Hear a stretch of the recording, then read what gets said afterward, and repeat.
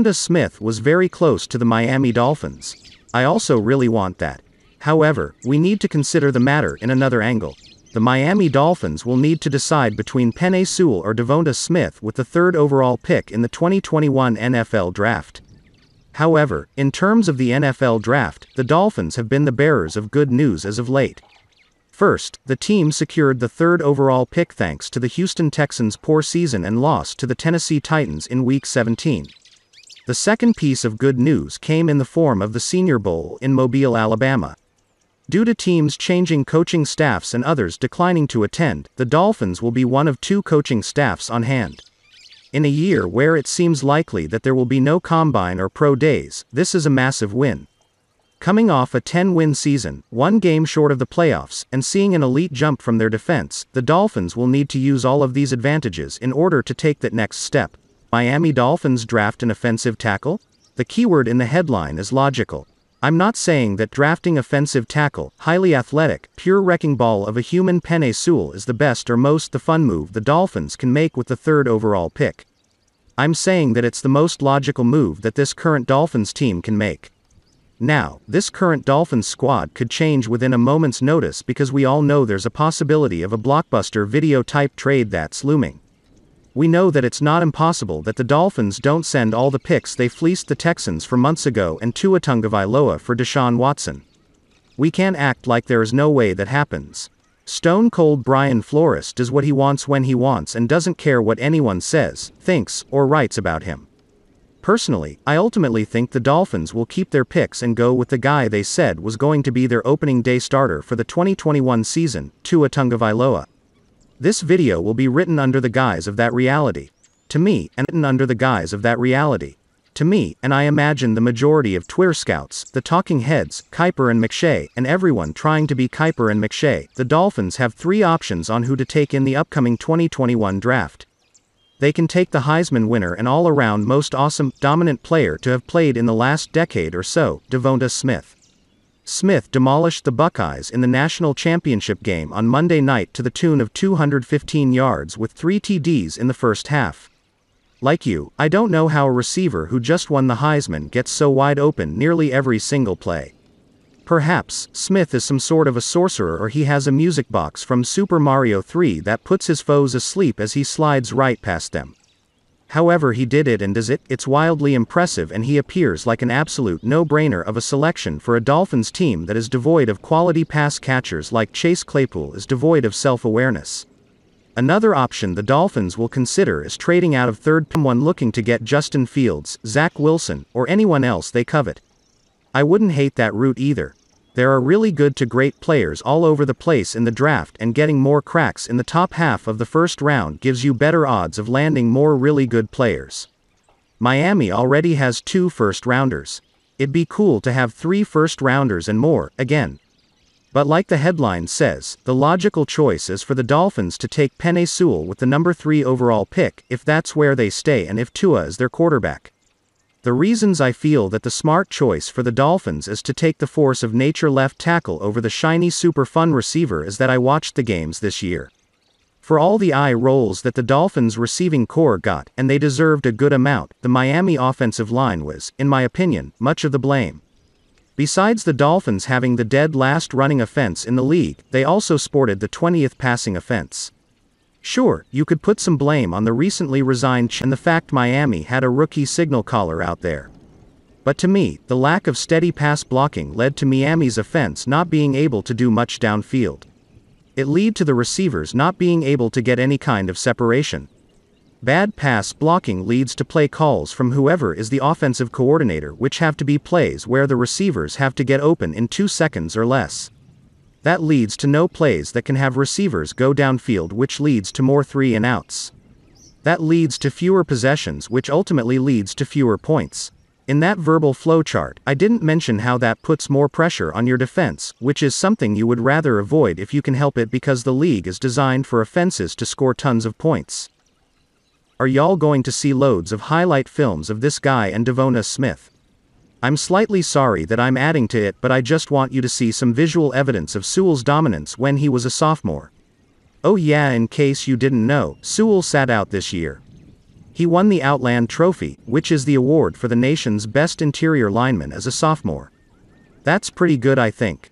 In late August, Pro Football Focus had Sewell as one of the best tackle prospects that there's ever been. In a year that saw 4 tackles drafted within the first 13 picks, it was the 19-year-old Oregon tackle who led the position in wins above replacement, he wrote. His 95.8 overall grade last season was the highest we've ever given to a tackle. And when I say in the draft guide that he doesn't have weaknesses, I am not lying. Look, I get that drafting Sewell at number 3 isn't very fun or exciting. The Dolphins have been down this road before when they drafted Jake Long over Matt Ryan, and many are still not over it. Drafting a lineman that early doesn't make anybody freak out like we did when Miami took Tua last year. There's not going to be many montage videos of Dolphins fans losing their minds because a left tackle was selected. It'll be more like this. Uston understanding that the correct move was made. No need to go wild. Just enjoy your time in Italy and forget about the decision in taking the tackle. Devonta Smith is fantastic and might possibly be a generational talent. It would be a really special thing to reunite Smith with Tua. The familiarity they have with each other would shave some of the growing pains, I would think. I just think that a lot more goes into Devonta Smith being a force. Like I already said, pass blocking allows good, dynamic play calling which lets receivers get open. If Miami can't pass block, then it doesn't matter how good Smith is. He won't get the ball except for slants. I also think you can still get really good receivers later in the first round, but I'm not sure you'll be able to get a talent quite like Sewell who is less dependent on others to do his job at a high level later in the first. I know the cliches that you build a team from inside out and that you take of the trenches first are extremely tiresome, and that you're going to hear more of it as we get closer to the draft. I feel the same way about hearing them, but that ideology is correct. An offense can overcome its skills players a lot easier if the offensive line is stout than the skills players overcoming a bad offensive line. I can't recall a team that made a serious playoff run that couldn't block. Correct me if I'm wrong on that. But, there are several teams that went on runs in the postseason with average to below average skills guys. I won't be upset regardless of what the Dolphins do come April, and I'm sure I'll flip-flop on what they should do every few days.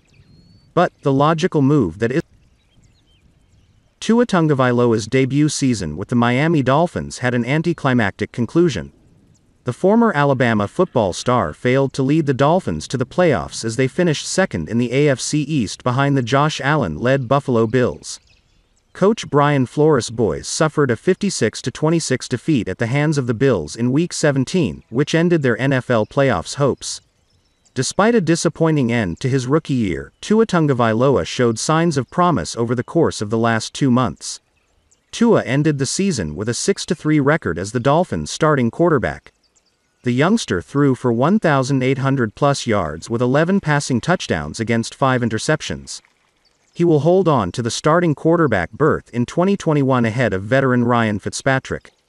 But what do the Dolphins need to do in order to support their young leader?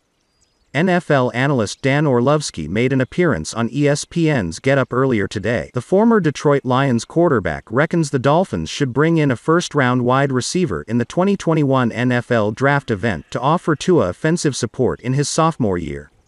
He said, they should be thinking really good offensive lineman, a really special wide receiver. There'll be 2 of them available in your top 5 picks. Tua is gonna be fine. He will be absolutely fine. Here's the thing. First of all, a poor offensive line. We've talked about that with the Dolphins and relatively poor skill players. And in a scheme that's poor, those 3 things with a young quarterback, you're going to struggle. Okay, so they need to upgrade the offensive line still. They need to get better skilled players, they need to get better wide receiver weapons on the outside, top to bottom. And then they need a scheme that's going to fit his skill set more on a consistent basis. He needs to be in something that the Saints run or something similar to what the Saints ran with Drew Brees, Orlovsky said on the show. We all know that Dolphins fans are dreaming of a potential Tua Tagovailoa-Devonta Smith reunion in 2021.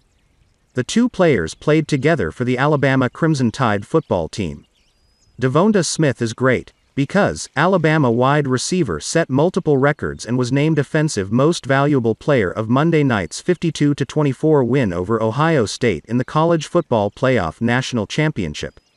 Smith, who was awarded the Heisman Trophy last Tuesday, exited the game early in the third quarter with a right hand injury. He returned to the sideline in the fourth quarter in street clothes with his hand heavily bandaged. Afterward, Smith said he had a dislocated finger and noted that he will be all right. The senior needed only 2 quarters to make history, as he caught 12 passes, a CFP title game record. His 215 receiving yards were the second most in a CFP or BCS game, and his 3 receiving touchdowns tied a BCS-CFP title game record set by Southern California's Steve Smith in 2005. Devonta Smith's march into the record books began on Monday's opening drive, as a 15-yard reception broke the SEC record for career receiving yards previously held by Jordan Matthews, who set the mark of 3,759 yards at Vanderbilt from 2010 to 2013. Smith finishes his SEC career with 3,965 receiving yards. Smith also set the SEC single-season receiving 1,856 yards and touchdown 23 records. He caught his 21st touchdown on a 5-yard reception in the second quarter, breaking a tie with LSU's Jamar Chase, who set the mark last season. And Smith also broke Chase's single-season record for receiving yards in the second quarter, going past the previous mark of 1,780 yards. Heaven knows what he would have done if he played the whole game, Alabama coach Nick Saban said. Smith, who had to watch a portion of the game from the locker room, credited his teammates for stepping up in his absence. It came down to the young guys just putting in the work, every day, every week, knowing if somebody went down, they were going to have to come in and do something big, he said. I believed in them from the jump. That's what we do, that is why you come to Bama. Monday night marked the 5th time in Smith's career he registered 200 or more receiving yards in a game. His career best for receiving yards in a game was 274 against Ole Miss on September 28, 2019. Smith, who first gained notoriety when he caught the winning pass in overtime of the 2018 CFP title game as a freshman, leaves Alabama as the school's all-time leader in receiving yards and touchdowns, 46. Unbelievable, Smith said of the Alabama's season. We just finished writing our story, that was the whole thing of us coming back, just finishing the story that we wanted to write, and we did that. The Dolphins overall draft pick this year. But they are also keeping a close eye on Alabama stars Wr. Jalen Waddle, RB Najee Harris, and Wr. Rashad Bateman of Minnesota.